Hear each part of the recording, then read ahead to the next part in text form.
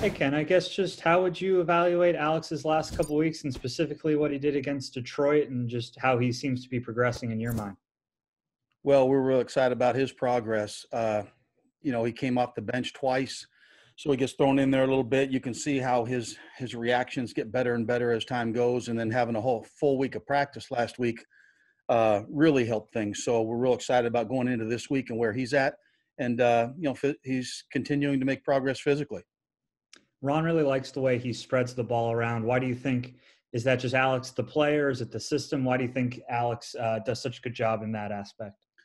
Well, he does it exactly how we ask him to do it, and then he does it with decisiveness. Everything's thought out, every look's thought out, when I'm going to this guy and why, so that when it happens on game day, it's natural, it's quick, it's decisive, and it goes where we said it was supposed to go. And you love that as a coach.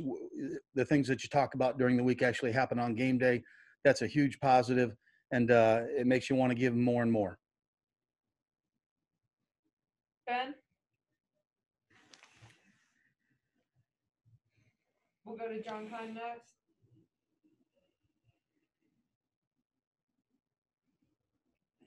If John's not on, go ahead, Nikki.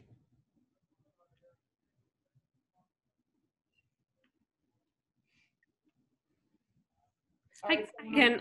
What has it been like for you to, work with three very different quarterbacks at different stages in their careers, different strengths? What type of adjustment does that take for you as a coach?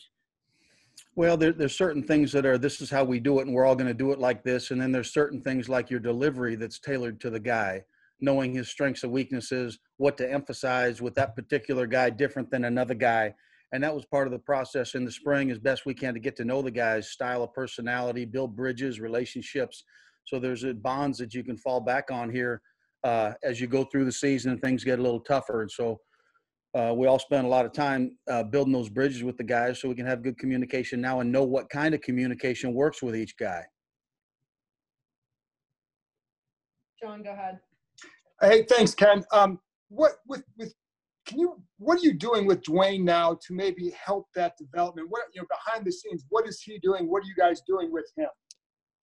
Well, a couple different things. We're meeting extra, that's for sure. We've got Steven as a young guy, so we have some young guys in the building that need a little TLC that way, and that's exactly what they're getting. They're responding well to that. It's not something that just flashes overnight. Hey, we're here. It's a very gradual understanding of the offense, and it gets a little bit better each week, and then you get a little bit more comfortable with the reads as you go forward and the speed of your processing of the looks, and that's what we're looking for. We're trying to accelerate that learning curve.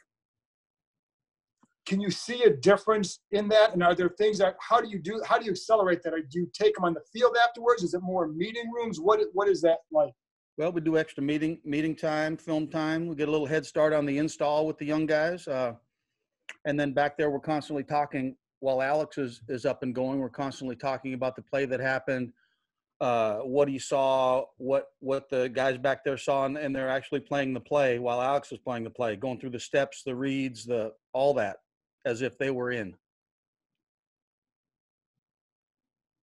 Let's go Rhiannon, Matt, and then Sam. Hey, Ken. Good to see you again. Raina Walker with The Athletic.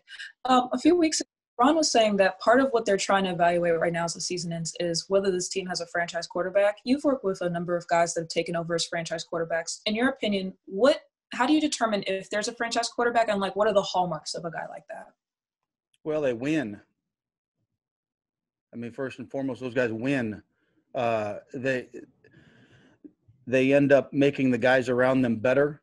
They process every day as if it's game day. They're live, they're on. There's a sense of urgency, and the way they play infects the other guys in a positive way. And so we're constantly watching, not necessarily when a guy has a rep, when he doesn't have a rep. We're always evaluating how a guy takes the information, processes it, and then has a chance to spit it back to you or show you by the play. And then the drill work, there's a lot of things involved in that, and we're going through that process right now. Hey, Ron was saying yesterday that with the meetings going virtual, you guys are doing kind of something special for the quarterbacks. Do you know what he meant by that, or what are you guys kind of doing now that the meetings are virtual and you can't be in person? Well, they're able to come into the building early, so we're working with them earlier and getting a head start on each day's install. And then do you find it like, how is it different preparing for an actual game week over Zoom rather than, you're going over like the installs of a playbook in the spring, that sort of thing? Well, we're actually able to be in person with the quarterbacks, so we're doing that. So we're not Zoom. Yeah, so it matters too. The context and the eye contact and the delivery and the emphasis of the different points we're trying to make. You lose a little bit over Zoom, and but fortunate we're together and we're able to do that together.